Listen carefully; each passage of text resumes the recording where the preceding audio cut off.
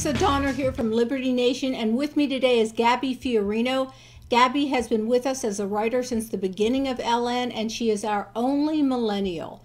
Interestingly enough, she happens to go to school at UCF, the University of Central Florida, and a lot is going on down there concerning campus craziness and the lack of campus diversity. Can you talk to us a little bit about that, Gabby? Late last month, the diversity chair for the Student Government Association resigned over claims that he made concerning stating that Trump supporters are not welcome on campus.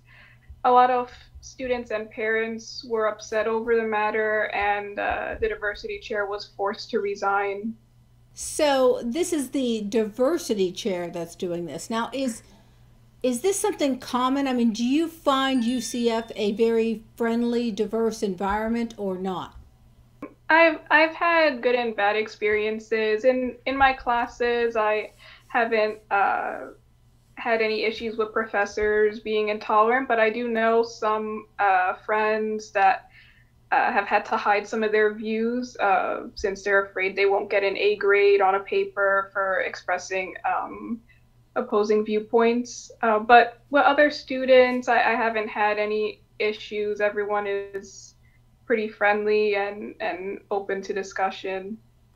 But you are in a science major. I am wondering about people who are, say, in a maybe a business major or a political science major. Uh, would there be any differences, say, in those courses? Yeah, definitely. Yesterday, I actually met with the Young Americans for Liberty. I met with the secretary and vice president, and they actually informed me that they've had to be careful in some of their courses because they're afraid of receiving bad grades. They've lost some friends over their political viewpoints, and they even know some friends of theirs that have had similar experiences, and they're both political science majors. So it's definitely different since they take more courses and are more in that field.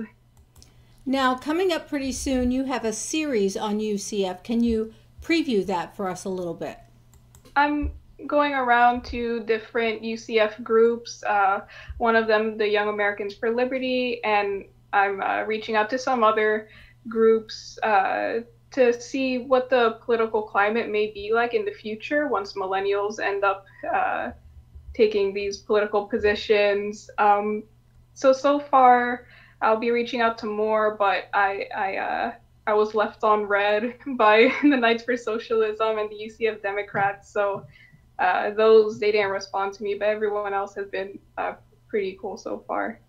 Surprise, surprise. Well, thank you very much, Gabby Fiorino. I'm Lisa Donner. Please look forward to Gabby's series on campus craziness at UCF. This is LNTV.